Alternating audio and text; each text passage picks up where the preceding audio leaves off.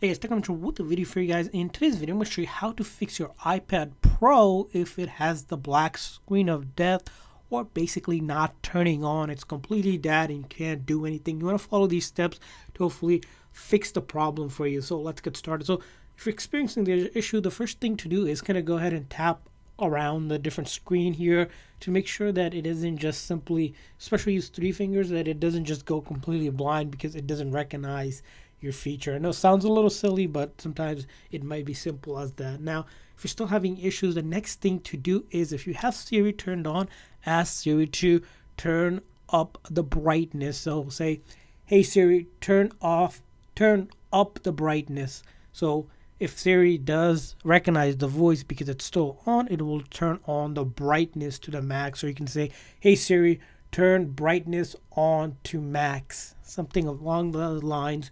And if Siri does respond, that means your iPad still has power as well. Now the next thing is probably the most easiest and the simplest way to fix your iPad, and probably for most people this is what you need to do. It's called a force restart.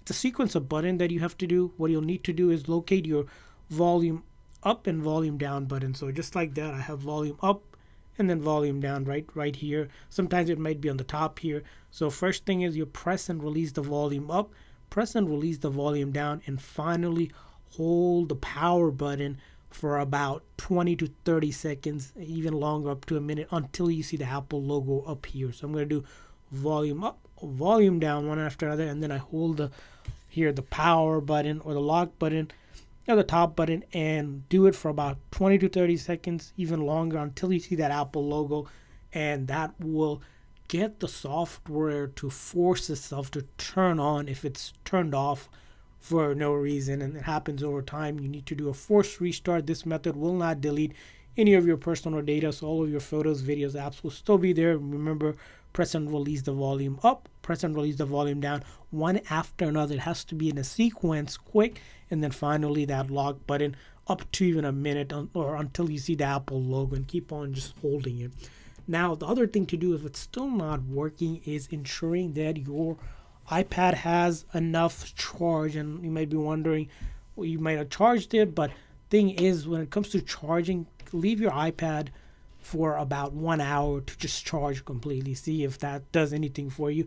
And the next thing you want to do is check to ensure that your charge port doesn't have like dust or dirt buildup. And it happens over time. There's a lot of dust and dirt buildup that can prevent it from charging, and try to clean that out as much as you can. Usually air can, like with the air spray or some kind of little tweezer or something, to just simply ensure that there's no dust or debris build up in there, and you'll see it will definitely help. Along with that is you need to start checking also after that is ensure that your charger cable that you have isn't defective. Now when it comes to charging your iPad Pro, there's usually 2 parts. The wall adapter, right, this part, sometimes that could go bad, or sometimes the actual cable, the USB-C cable, sometimes they tend to go bad around here because they don't last forever, and Apple cables aren't the greatest sometimes. But ensure that try with a different cable if you can, to see if that helps here, because sometimes you find these cables break and they don't give enough charge and your iPad will be dead, and you just need to charge it properly. Now after you have done that, clean the charge port, check, make sure that it's not the adapter itself. Finally, the other thing you want to try to do is, if you have any case or accessories like a keyboard, I would recommend disconnecting all of that, so it's just simply an iPad itself without anything connected. Sometimes those connected devices can also interfere with the power of your iPad, so it might not work properly. Finally, the last thing you can try to do is connecting your iPad to your MacBook or your PC with iTunes on it. So if you have a newer MacBook, you can use the Finder app, or if you want, you can download the iTunes app, which is free to do, and you're going to go ahead and just connect it to see if it recognizes your iPad when it's connected. So you'll go ahead and connect it by here, and then of course take it to your MacBook or PC with Finder and see if it recognizes it, and if it can, you can see if you can update it as well there as a final solution.